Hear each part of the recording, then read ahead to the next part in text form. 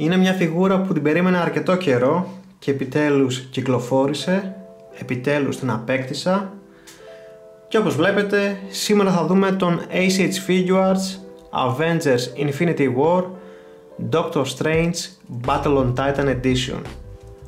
Εδώ πέρα θα δούμε το κουτί μαζί με τη φιγούρα, θα δούμε μια πολύ ωραία φωτογραφία εδώ του Doctor Strange, στα πλάγια θα δούμε μια φωτογραφία της φιγούρας, το ίδιο και από την άλλη πλευρά, ορίστε η πάνω πλευρά του κουτιού, η κάτω πλευρά και στην πίσω πλευρά θα τον δούμε σε διάφορες πόζες. Αυτά με το κουτί και ας πάμε να δούμε τη φιγούρα από κοντά.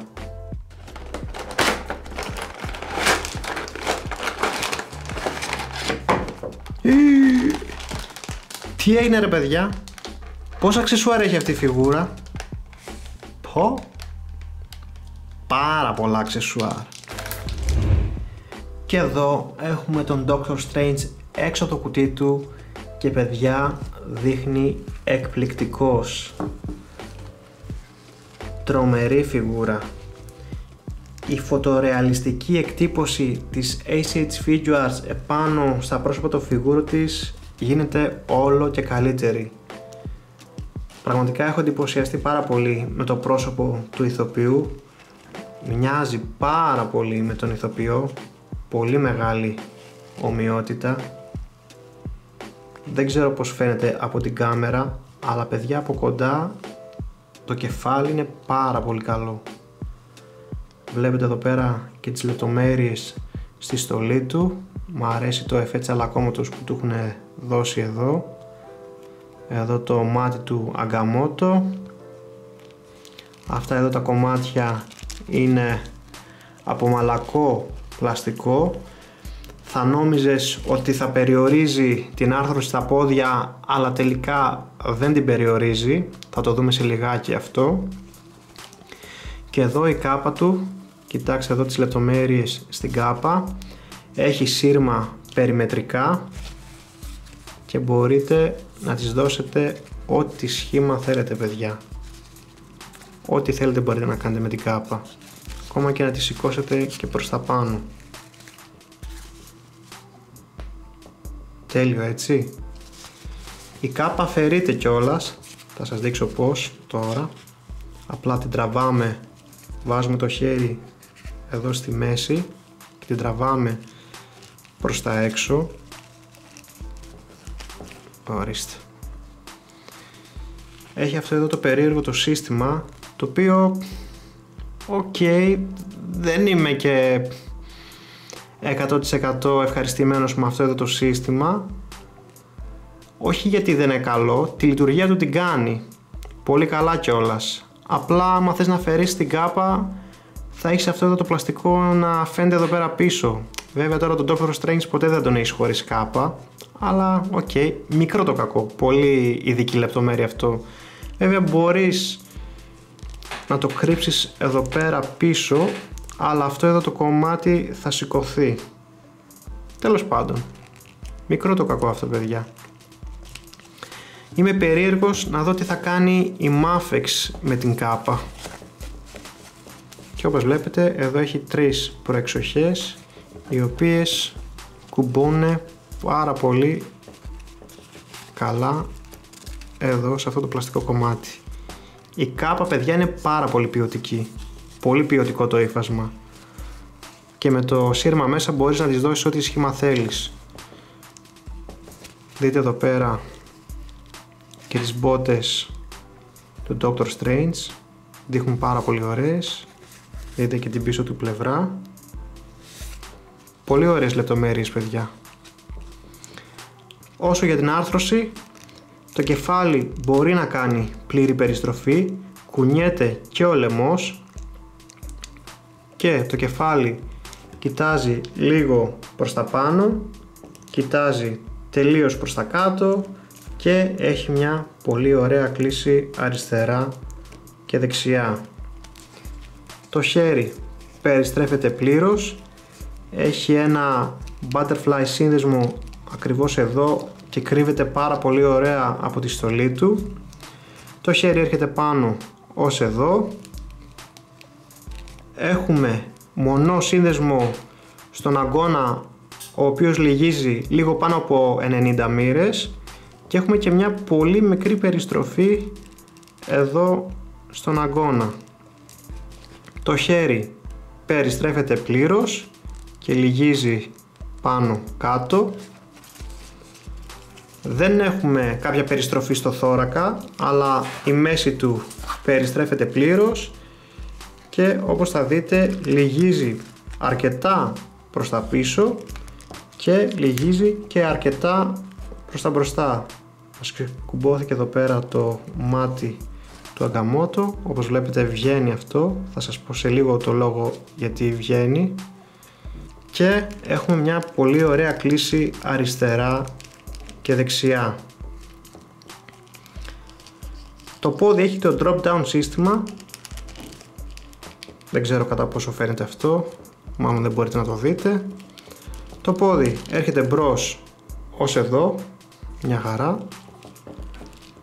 έρχεται πίσω ως εδώ, πλάγια, περιστροφή εδώ πέρα ψηλά στους μυρούς, έχουμε μια πολύ μικρή περιστροφή εδώ στο γόνατο. Το γόνατο λυγίζει πάνω από 90 μοίρες με μονό σύνδεσμο. Το πόδι περιστρέφεται, έρχεται πολύ λίγο προς τα κάτω, λίγο προς τα πάνω και δεν έχει καθόλου σπάσιμο αστραγάλου.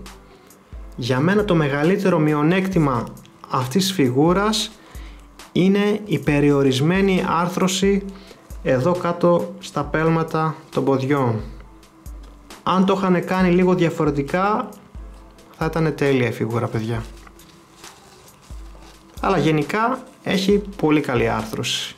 Ούτως ή άλλως μάγος είναι, δεν είναι νίντζα. Πιο πολύ θα χρειαστεί στην άρθρωση στα χέρια.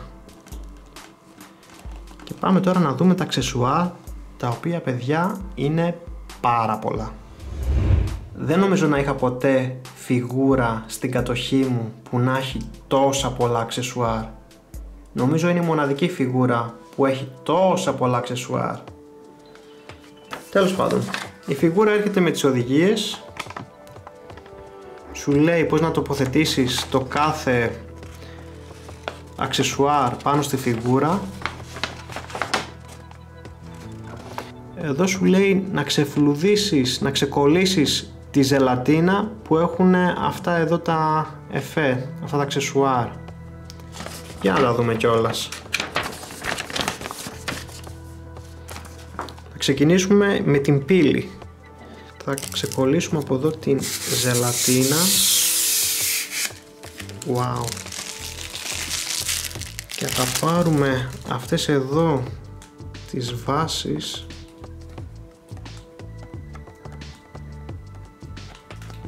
για να τις βάλουμε εδώ και να το αφήσουμε αυτό εκεί πίσω. Ωραία, σαν να ανοίγει μια πύλη. Μάγος είναι, τα έκανε αυτά. Και να βγάλω και τη ζελατίνα και από αυτό εδώ το εφέ.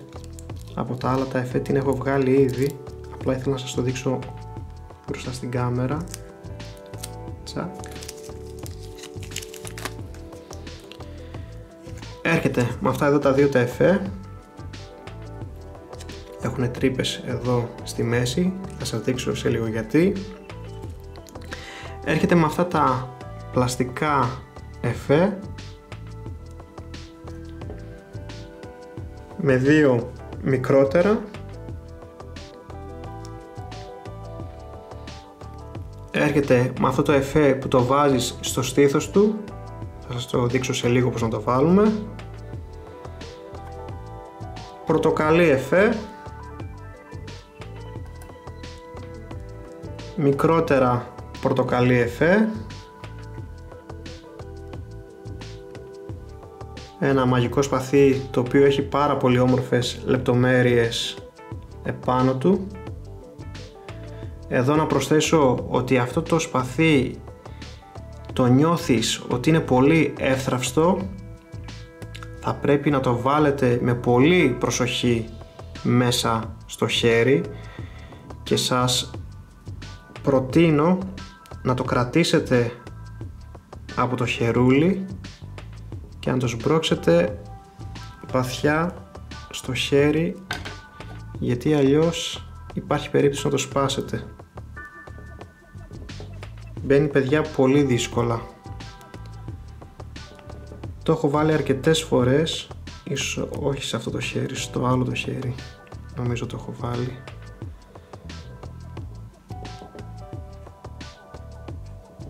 Εκτός κάμερας το έχω βάλει αρκετές φορές, on κάμερα δεν το έχω βάλει, ορίστε, και είναι κάπως έτσι. Αλλά παιδιά, με μεγάλη προσοχή, πολύ μεγάλη προσοχή, είναι πολύ εύθραυστο αυτό το σπαθί. Επίσης, για να το ξαναβγάλετε, τραβήξτε το από το χερούλι. Έρχεται με το Crimson Band εφέ, έτσι το λένε οι οδηγίες. Έρχεται με ένα πράσινο εφέ μαγείας.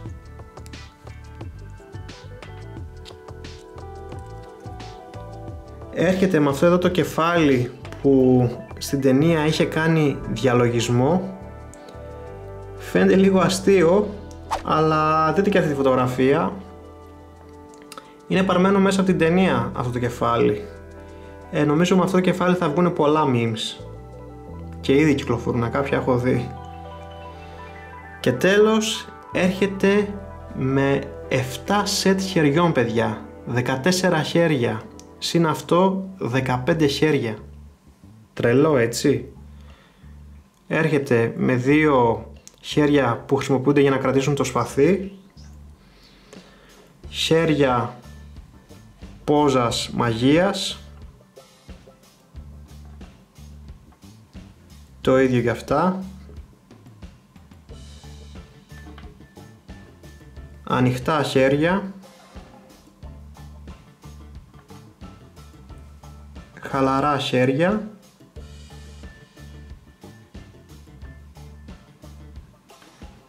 Και άλλα χαλαρά χέρια. Και τέλος έρχεται με αυτά εδώ τα χέρια, τα οποία έχουν προεξοχές εδώ, στα οποία συνδέεις αυτά εδώ τα εφέ. Και είναι κάπως έτσι. Ωραία, πολύ ωραία. Και αυτό το εφέ μπορείτε να βάλετε εδώ.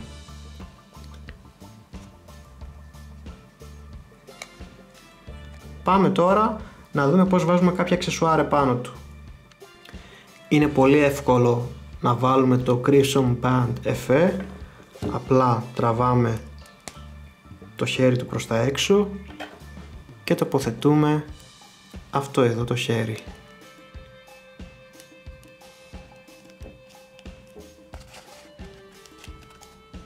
Και είναι κάπως έτσι.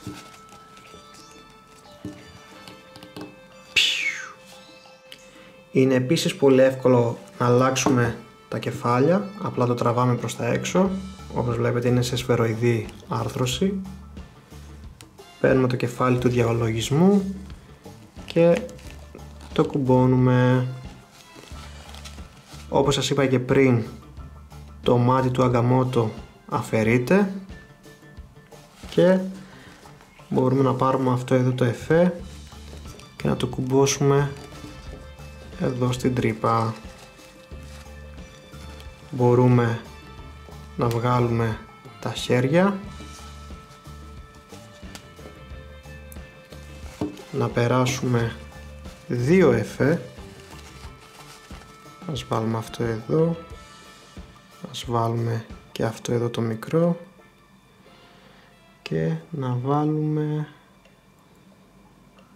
αυτά εδώ τα χέρια. Αυτό είναι το αριστερό. Ναι, αυτό είναι το αριστερό. Ας βάλουμε αυτό.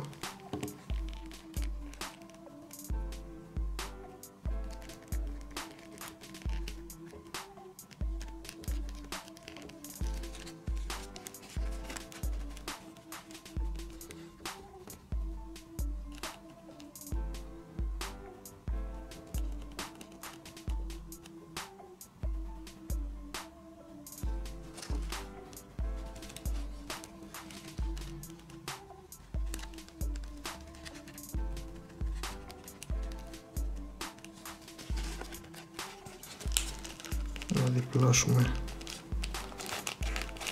και τα γόνατά του κάπως έτσι, και κάπως έτσι διαλογίζεται ο Dr. Strange. Η φιγούρα είναι 15 εκατοστά ψηλή ακριβώς, ή αλλιώς 6 inches. Και μια σύγκριση μεγέθους, εδώ θα τον δούμε δίπλα στον Hasbro Classified Series Snake Eyes και δίπλα στον Mafex Robocop 1, δίπλα στον NECA Godzilla King of the Monsters και δίπλα στον McFarlane Toys Red Death, δίπλα στον Masterpiece Movie Jazz και δίπλα στον S.H.Figuarts Far From Home Spider-Man, και τέλος δίπλα στον Comic Cave Studios Iron Man Mark 43, δίπλα στον S.H.Figuarts Iron Man Mark 50 και δίπλα στον Marvel Legends Classic Iron Man. Και φτάσαμε στα τελικά συμπεράσματα. Γενικώς είναι πολύ καλή φιγούρα, το sculpting είναι εξαιρετικό, πολύ μεγάλη ομοιότητα με τον ηθοποιό, το ύφασμα της κάπας του είναι πολύ ποιοτικό και με το σύρμα μέσα μπορείς να την ποζάρεις όπως θέλεις. Όσο για τα αξεσουάρ του, πρέπει να είναι η πρώτη φιγούρα μου που έχει τόσα πολλά αξεσουάρ. Δεν έχω ξαναδεί φιγούρα με τόσα πολλά αξεσουάρ ξανά. Πραγματικά έχετε πάρα πολλές επιλογές στο να ποζάρετε τη φιγούρα. Το μόνο μειονέκτημα για μένα είναι στην άρθρωση των μπελμάτων του. Εκεί θα ήθελα καλύτερο εύρος κινήσεων. Αυτό, τίποτα άλλο. Πάντως είναι πολύ value for money φιγούρα και αν μαζεύετε 6 inches φιγούρες θα είναι μια πολύ καλή προσθήκη στη συλλογή σας. Αυτό ήταν το review μου του S.H.Figuarts Dr. Strange Battle on Titan Edition. Μείνετε συντονισμένοι, ακολουθούν φωτογραφίες του προϊόντος. Μην ξεχάσετε να ακολουθήσετε τη σελίδα μου στο Facebook για να μαθαίνετε νέα φιγούρων δράσης. Link θα βρείτε στην περιγραφή του βίντεο. Κάντε και μια γραφούλα στο κανάλι για να βλέπετε πρώτοι τα επερχόμενα βίντεο. Αυτά παιδες, τα λέμε στην επόμενη παρουσίαση. Γεια χαρά.